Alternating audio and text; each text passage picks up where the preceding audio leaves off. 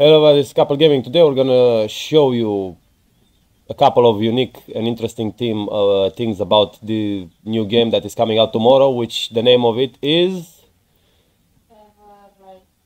Ever Something Valley. Either way, let's show you. So this is the first mechanic that I thought was quite interesting. You actually have ships and you can actually shear them, and it's a very nice mini game with have a little bit of a timing. Go. As you can see, you can move the goddamn ship and you actually press F to cut it, and the faster you cut it, that will be your best time. At the moment we're at 12 seconds, 13 seconds, 14 seconds, 15. Then we did a ship in 16 goddamn seconds. And now, as you can see, the ship is actually very square, I guess. Yeah, yeah, that's a very ship. So I'm gonna show you just one more. We're gonna try to actually do it much faster this time to show that's a true professional ship shearer right here by the anus cavity as well. And we had it in 12 seconds. Great job. Okay, let's go to the second mechanic, which is the milking of cows. Yeah, I know it's stupid, but it's very interesting. So you grab a cow, then you have her udders, and then you literally can press A and D and actually milk them titties. And you can also aim with the mouse in case you want to do it double teaming on them titties. I swear to God, I am trying to say children's games over here, but it sounds very... As you can see, the milk is going into the bucket. The cow is very happy about us milking it. I'm gonna grab all them titties and milk all of them titties, even though she should be a lot more than 2, but we're just gonna move on. Okay, that is the second type of mechanic, and I guess you already saw the shear is probably the same for the llama. Yeah, it's absolutely. Okay, now the third mechanic that is very interesting is cutting wood. Let's see if we have wood on us to show you the demonstration. If not, we're just gonna quickly grab some wood. We're definitely, I don't know why I weren't exactly prepared for this, because that was the whole main point of the game. Okay, let's quickly go to the cutter right here. You press E to saw them bitches, and then you literally go with the mouse button, as you can see. Then you have planks.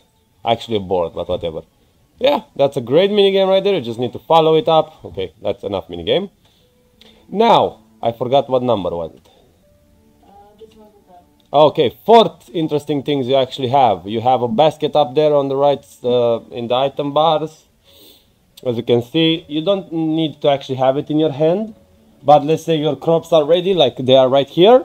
You just have the basket in your inventory, and as you can see, it automatically collects everything.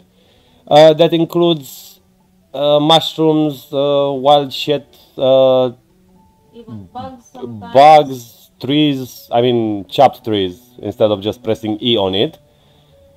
They are automatically collected. So sticks, absolutely everything you can think about, it automatically collects it, which is a very interesting situation. You also have mini games to teach the dogs and things like that. We don't actually have the treats at the moment, but you can actually make the dog hunt things. And now let's go straight for the cooking mini game that we actually have. Don't you want to show the mini games with the... Yeah, sure, take it, but after the cooking. Okay.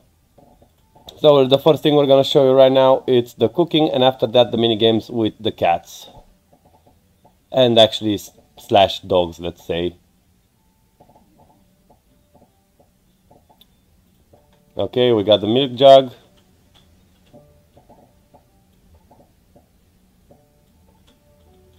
And now we're just quickly gonna go to the cooking. Did you know you can fill the water bottles with water? You can also fill the water bottles with water, but that's not an interesting mechanic. No, but I need it for the recipe. True, but you can still do that. I mean, it's interesting in a meh way, I guess. Pretty common. And then we're just quickly gonna go to the cooking outpost right here, and then you can actually cook like a proper little mini game. You have a lot of recipes. You just need you have soup, berries, things like that. So now let's just try the most simplest one. Let's go with a milkshake.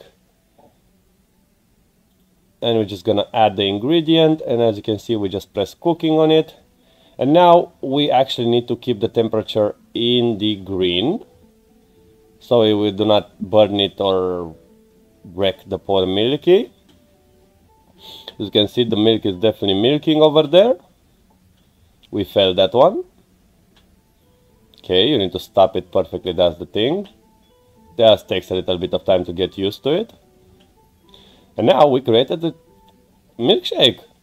Yeah, it's a nice little unique situation. Most of the games you actually just place them there and they cook themselves. So I guess that's an interesting little thing if you are into this sort of things.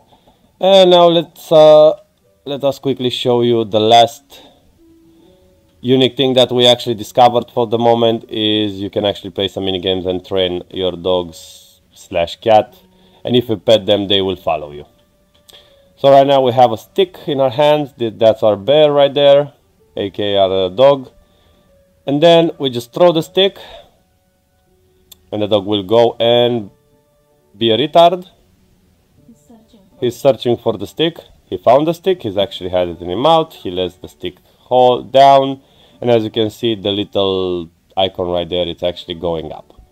Because with this, if you have special treats, you can actually put him to search you for items. And you can also herd animals with the dog to get them into your space, which is a perfect situation if you ask me. Yeah, with the whistle. Yeah, with the whistle. So we also have you know, smoking bees, so you can capture them, but I think that's pretty normal in most games, to be honest with you, that you have bees, it's generally smoking. Huh? You want to show the whistle? And then we're gonna end it with the quick whistle that you can actually command the dog to go in a certain direction you want.